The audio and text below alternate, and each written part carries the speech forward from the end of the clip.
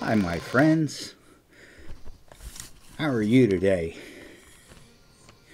I'm East Coast Pete. This is my show. I'm looking at some punk bands now. This is Propaghandi. And they're punk from Canada. Manitoba, actually.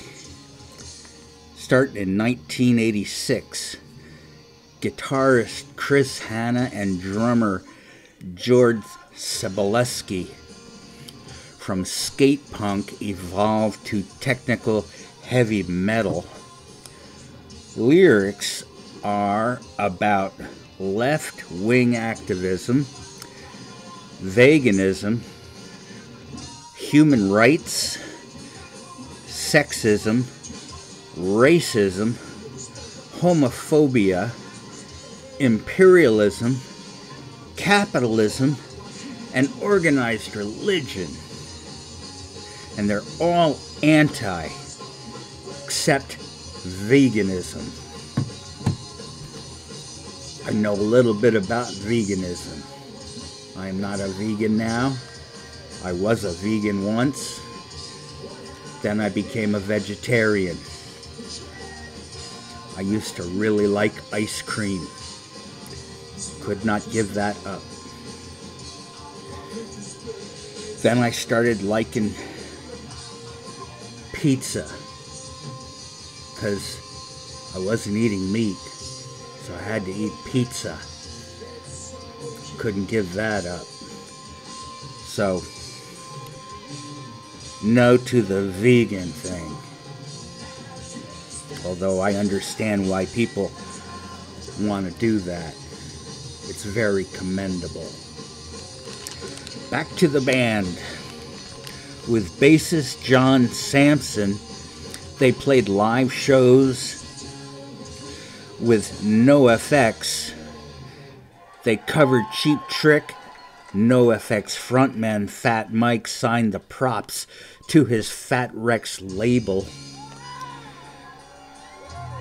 The first album was How to Clean Everything in 1993. With 3 years of tours to spread their message, and their message was not always pleasant. There's something about that. You know, I think it made more sense to be a lefty during the Bush years. Government seemed stupid and evil, but remember, without a conservative template, liberals would have nothing to protest. Nothing kills a scene quicker than mainstreamism, which occurred during the Barry years, leaving liberals with their pants in a twist, with red states having their say as rebellious. Don't fret. Don't fret. Even though Democrats are acting insane today, the youth culture will find a way to rock the boat, ironically leveling the field. It will take bands to do it. Stay busy, you kids. We need you on the other side of the coin. It's just a little East Coast Pete rant for you. I'm trying to say is like people who are upset with the fact that we're divided as a country. That's what makes us a country. We have the right to be divided, and everybody has a right to their say.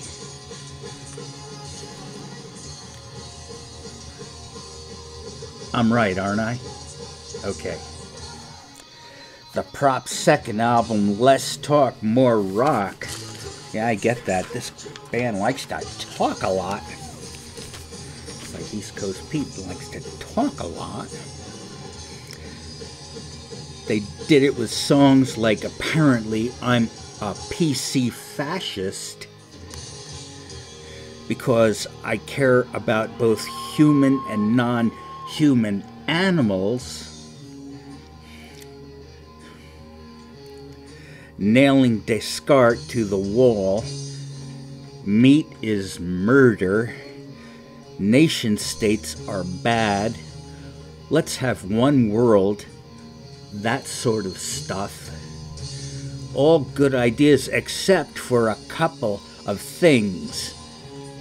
Evangelistic vegans are ruining their own live and let live stance.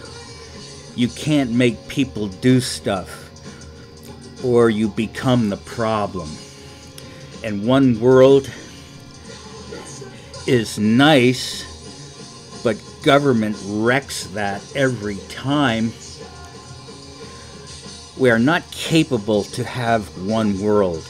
Governments are not smart enough to make it work. That's why I favor criticism and rebellion, but not actually accomplishing the goals. Equilibrium, the middle path. You do your thing, I'll do mine. That's where I live. Peace. Go be gay, but with your own asses. Equal pay for equal work, of course, but all men are not Homer Simpsons or Family Guys.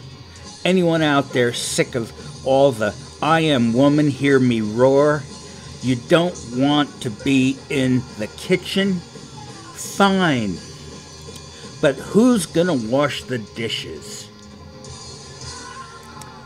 Somebody has to, or you're gonna have a lot of dirty dishes. Or you're gonna go through a lot of paper plates, plastic silverware, and that's not good for the environment either. Men and women and kids need to be self-sufficient. That's what I think. Don't throw the baby out with the bathwater. That kind of thing. Don't be a Venezuela. It doesn't work. The third album, Today's Empires, Tomorrow's Ashes, was a departure, even more political. Hey, more music, less talk, you guys. Don't you know I'm doing a show? I guess you don't. You're really not there right now. You're two-dimensional. I'm 3D. I know the difference. As I was saying, they're more political, counterintelligence, covert, and sometimes illegal projects like the Black Panthers and Antifa. Sometimes even pro-communist. Come the fuck on. A communist will tell you that you can't have any religion. Because communism is a religion.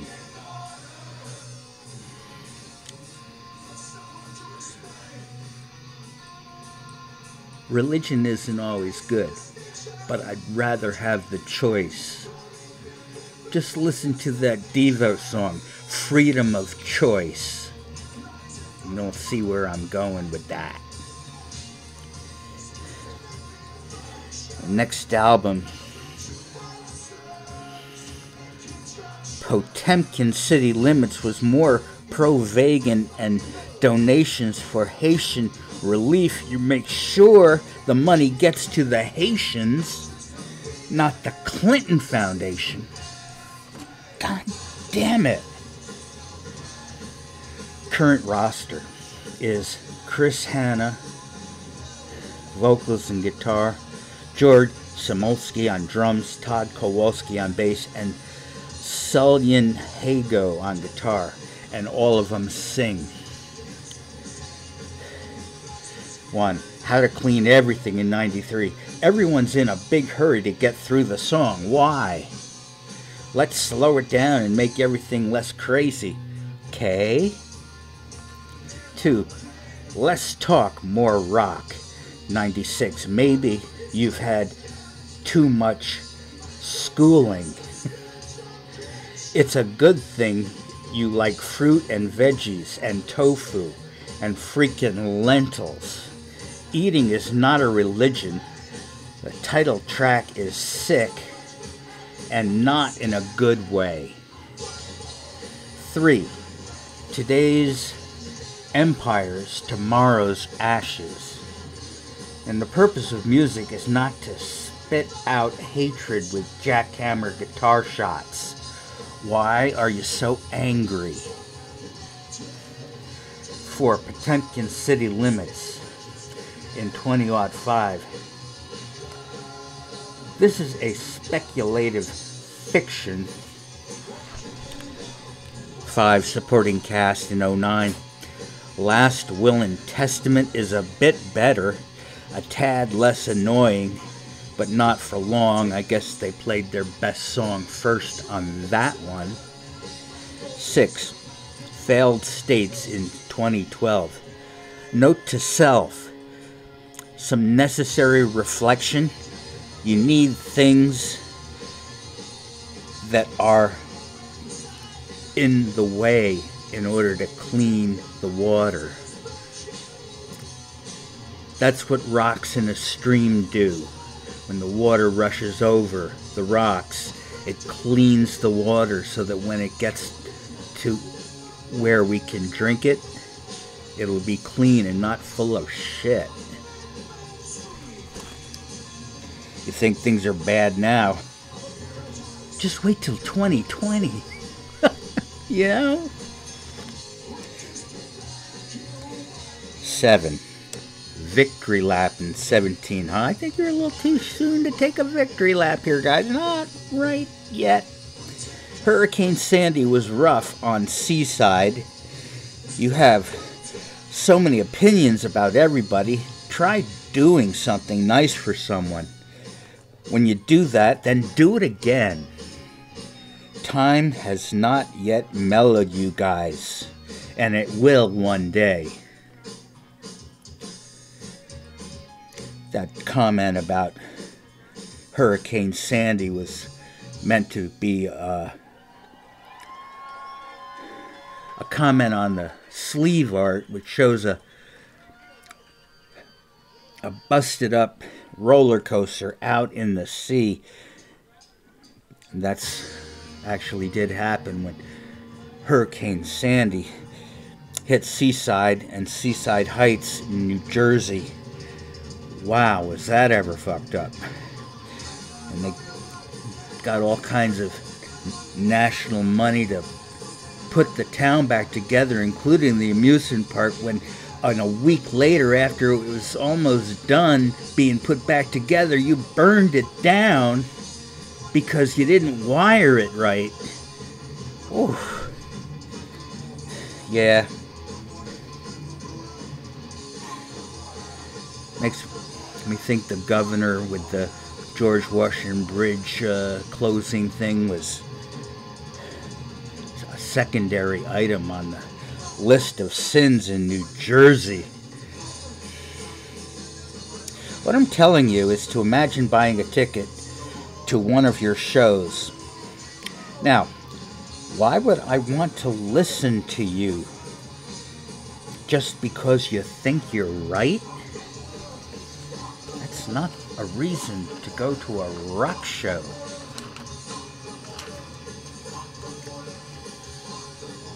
And I've said it before, I'll say it again. There's no one who will ever beat the Ramones. Thank you for being with me. Yes, I did a band I didn't like, okay? This is what it's like.